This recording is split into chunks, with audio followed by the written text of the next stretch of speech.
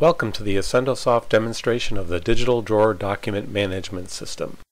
Today we will discuss organizing and finding documents within DigitalDrawer. At this point, we have already logged into DigitalDrawer and are viewing the Personnel Records library. On the left, within the Libraries tab, you will see all the document libraries that this logged-in user has been granted access to. To view the documents within any of the libraries, just click the name of the library. Remember, a document library is simply a grouping of similar types of documents. For this demonstration, we have created 5 libraries: a Customer Files library, a Financials library, an Invoices library, a Personnel Records library, and a Purchase Orders library. There is no limit to the amount of document libraries that you can have, and you can name the libraries anything you want.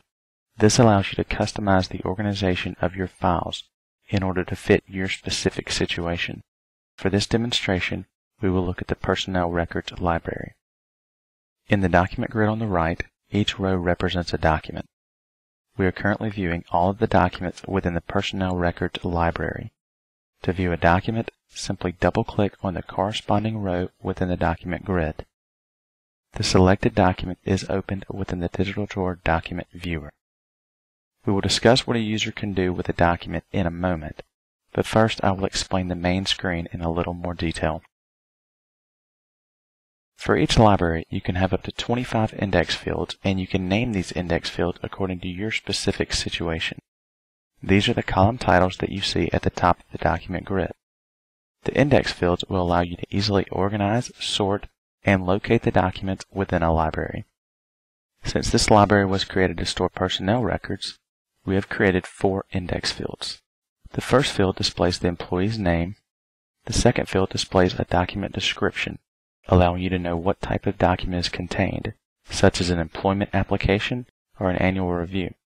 We are also displaying the employee's social security number and department, allowing you to locate documents based on that information as well. To find the document that you are looking for, you can do several things. You can sort on any of the columns in the document grid, as well as manually scroll through the list. You can also click on the plus sign next to the library name that you are working with to see the individual folders. For the Personnel Records library, we see a list of all employees in our system. You can then click on the name of an employee to see all documents associated with that employee. You can continue to navigate through the folders until you find the documents that you are looking for. The document grid is now displaying the employment contract for Bill Moore. Keep in mind, all of the folders and index fields can be easily customized to fit your specific situation. You can also do a search for documents to allow you even more flexibility in finding the file that you need. By clicking on the search button, the search dialog box will appear.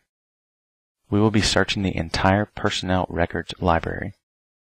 To find a document by a specific index field, you can either type the document's information in the appropriate field, or just select the information from the drop-down list.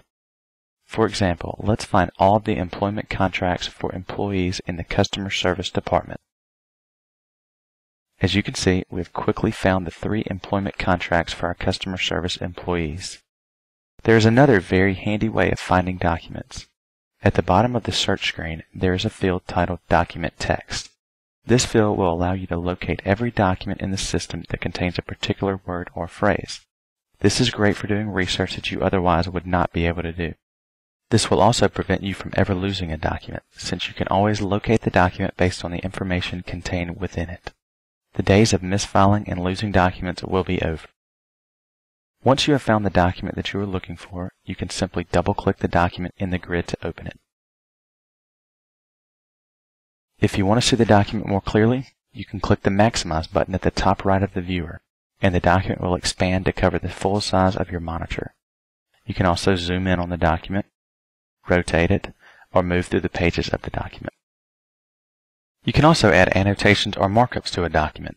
If you want to highlight an area, click the Highlight button, and select the area of the document that you want to highlight. To add a stamp, click the Stamp button to select the stamp that you want to add.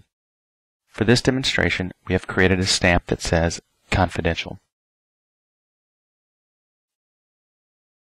To add a note to the document, click the Note button. Select the area of the document that you want the note to be placed, and type the text of the note.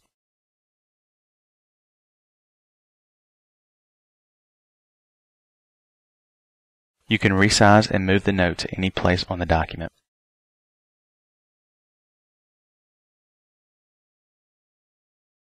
You can also draw marks on the document by using the marker tool. If there is sensitive information on this document that you do not want certain individuals to see, such as a person's social security number or sensitive financial information, you can black out the information on the document. To do this, click the Redact button on the toolbar and select the location of the document that you want to black out. Under the File menu, you have the options to print, email, or export this document. With each option, you have the ability to choose whether or not you want to include the annotations on the document. You have the option to include no annotations or redactions, which will give you the original document with no markups, with annotations and redactions, with annotations only, or with redactions only. If you choose with redactions only, the printed or emailed document will not contain any of the highlights, notes, or stamps, but any blacked out areas will be blacked out in the document. You can also insert, remove, or move pages around within a document by clicking on the Document menu. Now that we have seen what you are able to do with the documents in this system, we'll close the document and go back to the main screen within DigitalDrawer. There are many more features within DigitalDrawer that we will not touch on in this demonstration. However, I want to mention just a few. To modify the index data for a library, just click Tools, Toggle Edit Mode to turn on Edit Mode. Simply change the data that needs to be changed and click Apply Changes. You can then turn off Edit Mode. In the event that you wish to print or email multiple documents at once, you can do so within the system without having to open up each document one at a time. Instead, you can simply select all of the documents that you wish to print or email and right-click to bring up a menu. From this menu, you have the option to print or email all of these files at once.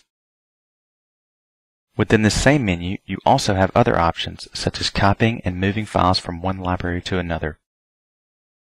As you can see, DigitalDrawer was designed to be very easy to use, but if you need help determining how to do something within DigitalDrawer, there is a complete help manual which explains exactly how to work with DigitalDrawer, complete with step-by-step instructions. This concludes our demonstration of DigitalDrawer. If you have any questions or would like to receive more information, please contact us at 425-749-3850, send an email to info@imaginedocs.com, or visit our website at imaginedocs.com. Thank you for your time.